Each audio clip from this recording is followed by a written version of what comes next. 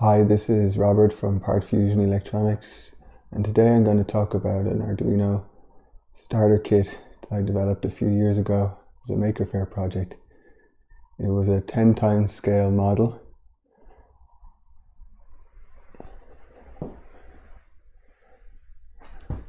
So you can see the real size version and the model I created. So I used this for my first Maker Faire that I attended as a maker. Before that, I'd only attended as a volunteer. So the design of this was as a kind of an educational tool. Well, actually it turned out to be more of an educational tool. It's kind of a shield, though it's fully working. All the parts are connected through to the Arduino that's sitting in the back. So what I'm going to do is kind of disassemble this and show you the parts, how I made them and what they're made of. This was made at a time when I didn't have reliable access to a laser cutter or a 3D printer. So all the parts are kind of hand fabricated using drills, files, sandpaper, saws and things like that. As I created this project for my first Maker Faire in New York in September 2012. Another person made a kind of a very similar project around the same time. A guy called John Park. He's a writer for Make magazine. He does a video about does videos for Adafruit. His project was called the Arduino Grande, and it was a 5.6 times scale model. And mine here is a 10 times scale model. I think he showed that in the Bay Area Maker Faire in May 2012. So the basic instruction is I took the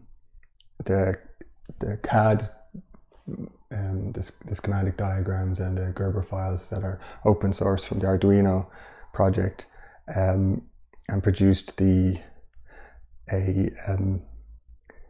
SVG file. I could take the layers of the copper and the silk screen, and I got this printed out. I layered these up and brought them into Inkscape, adjusted the colors, and then produced this big poster printout that I had created. So the underlying board is MDF. So if I start taking it apart, so I just have either the parts are stuck down with Velcro or with adhesive putty. So here we have the capacitors. So these are painted blocks to scale of MDF. And then, so there's different types. There's resistor arrays. There it's shaped to look like the real thing. And if you look at the regular Arduino, I have to get them a bit closer. You can see all the parts there. I want to turn this over in the end, so some of the parts will probably fall off if I turn them over. We have this is the 5-volt voltage regulator, MDF again, spray painted. The lead wires are made with aluminium, bent and formed and then glued into place. This is the dual op amp.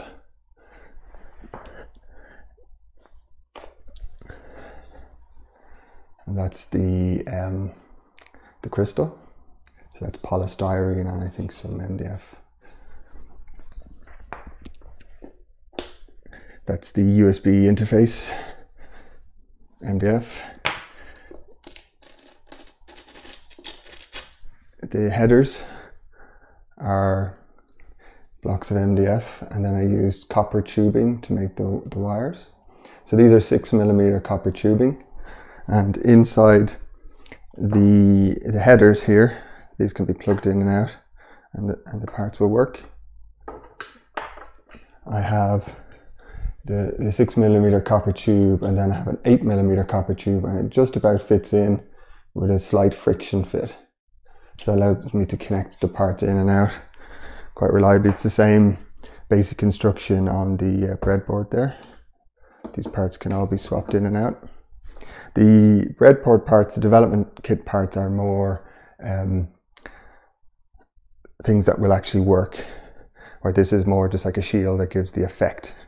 As I did bring through the LEDs on the pin 13 and the TX and RX and the power. And so that's the 3.3 volt voltage regulator, MDF and aluminium. You've seen the headers. The switch here doesn't work properly yet, but that's MDF, and then I shaped. So making these with a 3D printer or laser cutter or even a CNC would be so much simpler. I never got the switch to work on the reset button. The DC power jack is molded polystyrene, spray painted. So I had some trouble with not understanding that the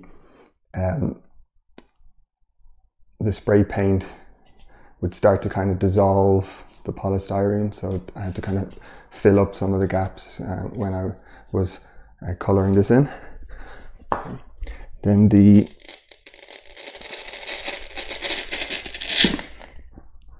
sorry about all the noise.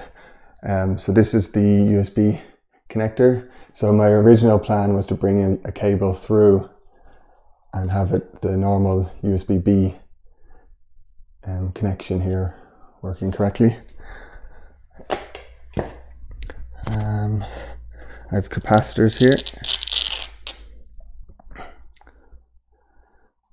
Aluminium can capacitor. So this is MDF and this is a spray can lid to make the can shape. There's another, I can't remember what that is. I think it's a transistor.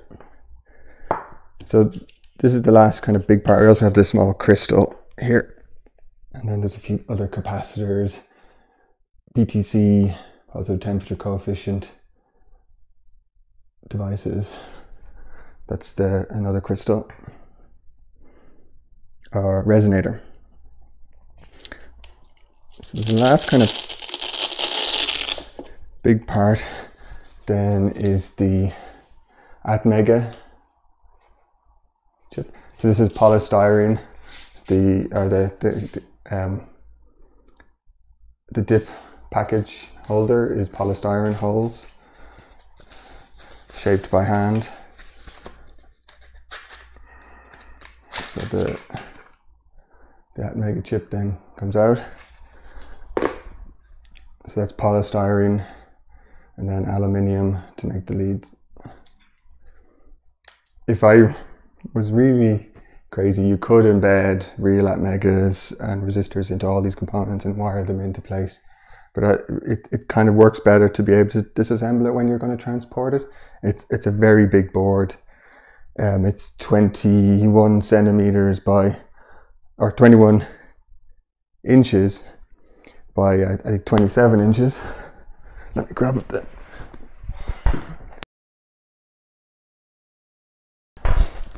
The measuring tape. Yeah, it's a 27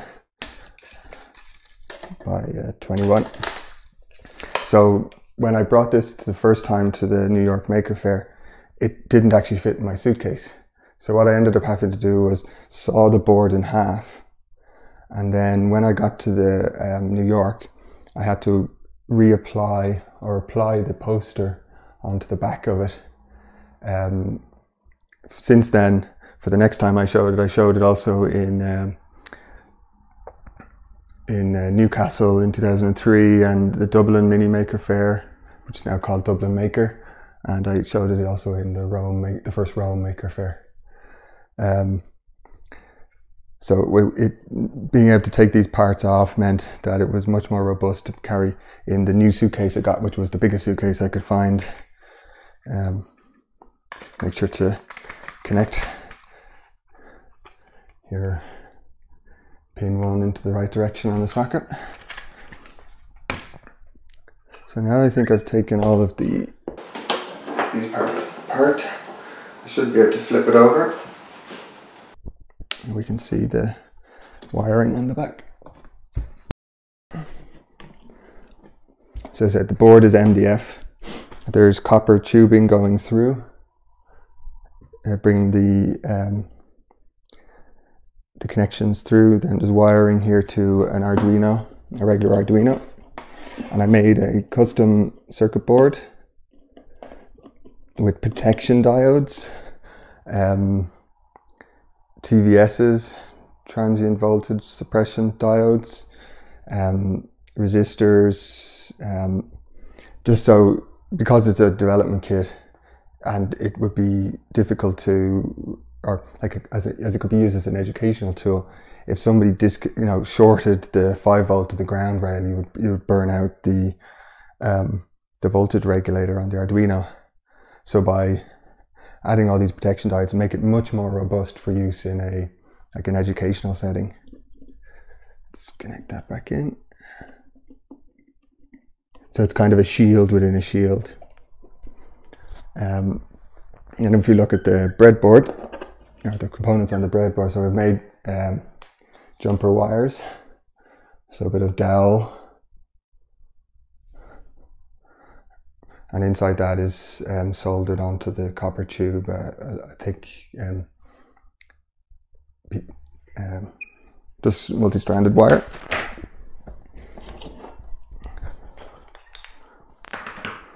I also have resistors that can be put in. So that's a 100 ohm resistor, so it's copper tube. The case here is made of plaster of Paris. Here's the inside of one.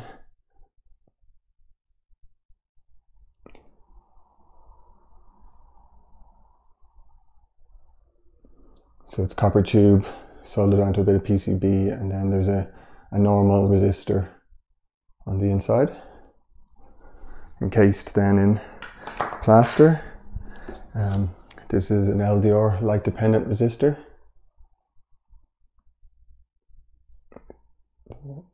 LDR embedded in, this is kind of a hard foam plastic, poster board type plastic, copper tube. I also have a potentiometer. So this is made of the same foam. I think that's plastic, probably from I'm not sure what type of plastic, and then you can turn the potentiometer, and if we open it up,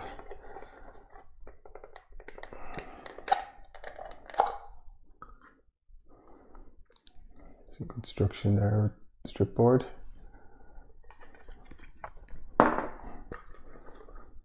And the pot kind of clips in to a hole in the bottom. It can be turned around. It's not very strong. If you over twist it, it will just bend the wires out.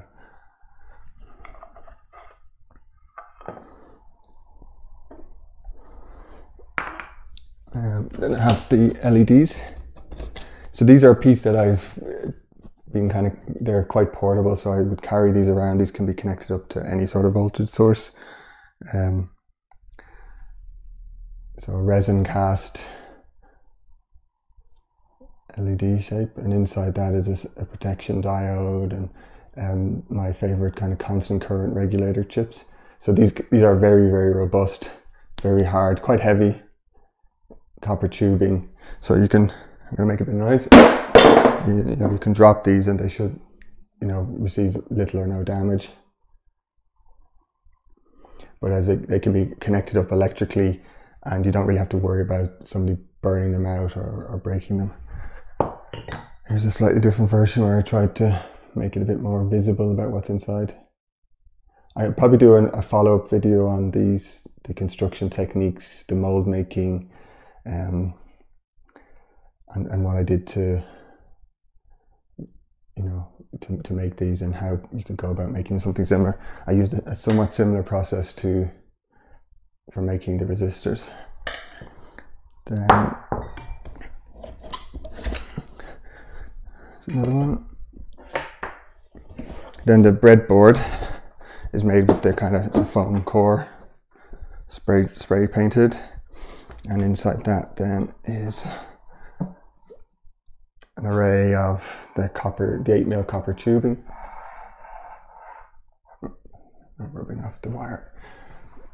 And then I've used solder wick to kind of make the electrical connection between each of the kind of banks of tubes. I had first made this out of MDF and it was very, very heavy.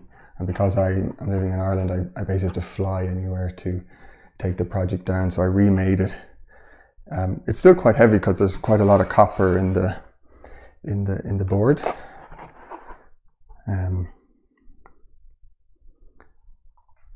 Yeah, but it's like, it's probably 2 kilos or a bit under 2 kilos, 4 pounds. But I think the original one was probably closer to 5 kilos, like 10 pounds. And that just kind of blew out my luggage